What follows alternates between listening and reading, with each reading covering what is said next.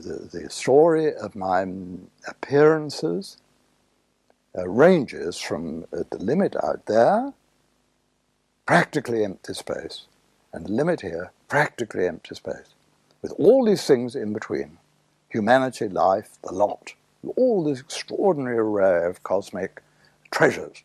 Well, now I complete the story and I say right at the center is this no thing, but it is aware. That's a great point. It's aware, no thing.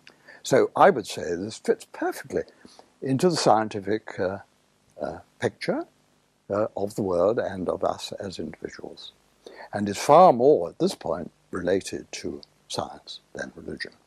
And it's implicit, seems to be, in the whole process of science, which, as I say, is the study not of central, inscrutable realities, but of appearances.